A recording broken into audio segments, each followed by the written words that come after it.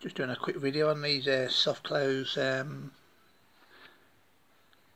kitchen cabinet hinges. I've never fitted these before, so I've always wondered how they work. This one appears to be this little section in the middle.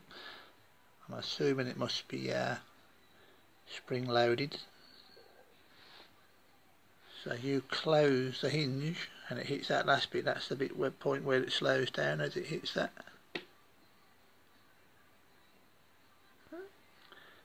Quite clever. So standard hinges were £5 for the set, or £7 for the soft close ones. So thought may as well. So I've just added one extra 500mm cabinet in my kitchen, make up for a little bit of the space that I lost when I knocked down my pantry. So just thought I'd quickly show you that, in case it might be of interest to someone. Right, everybody, that's the door on. That's the extra cabinet I put in just to make up a little bit of space I lost. My cabinets are high in my kitchen there. The original ones that were installed, I think, were put a little bit too high actually, but I didn't really think about it until after they were up. So it is a little bit of a stretch for me. I mean, I can reach it all, but yeah, a little bit lower would have been better. But obviously I'll put this one to the same height, obviously, so it just kind of blend in. Apart from the fact it's obviously a completely different colour, but what I'm planning on doing is probably just buy a load of new doors and go with this high gloss white. Well, this was quite easy, so them hinges work well. So a little bit deeper than the cupboards I've already got, so I don't know whether they've started making them a little bit deeper these days. But so this soft close feature is quite a nice touch on your cabinets.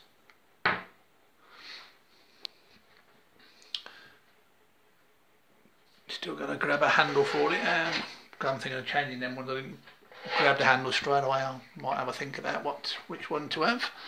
Right, just for anybody who might do one of these, I suppose they're not all exactly the same, but you got quite a bit of adjustment on these. So this bottom screw here, you do that up, it actually, this whole bracket moves up and down. You see that little slot there, you actually see it clear as day, moving up and down like you got, I don't know, not a massive amount, but just enough so you can get it nice and level with a bottom sort of thing, because it was a bit off. This left hand screw, that does you from side to side, so that's kind of got that nice and flush there. That needed a bit of adjustment. And the screw on the right hand side, you adjust that one and it actually moves the door in and out a bit, like gives you a little bit of a gap. So you've got a good amount of adjustment on them. Now when you're finished doing them, you get a nice little decorative cover to cover up to them two adjustment screws there. Just,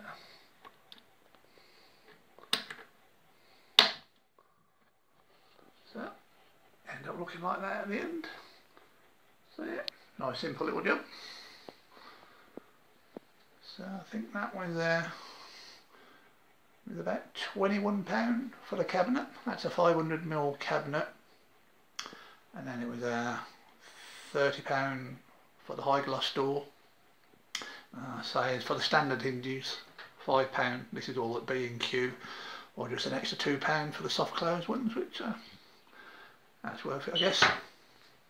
But yeah, I'm thinking I'd like to change all my kitchen cabinets to that high gloss colour, but the doors ain't cheap, so even just to do your doors, you're going to cost you a few quid. But obviously you can make your kitchen look completely different without the hassle of ripping everything out. Just literally replace all your doors and new looking kitchen, and you want to go to the trouble of changing your worktop as well, which I might do. What I'm intending to do is just a little bit of worktop under there and slot my washing machine under there. I've always had the washing machine in the outhouse. This was, as you've seen from previous videos, that was where my walk-in pantry was, and my fridge used to sit there, which just like dominated the kitchen. So it's all coming nicely together. So I'm just gonna have a look around some of the carpet shops, find a nice bright lino type flooring to put down, something nice and light, and we'll be pretty well done in here then. Alright, catch you later.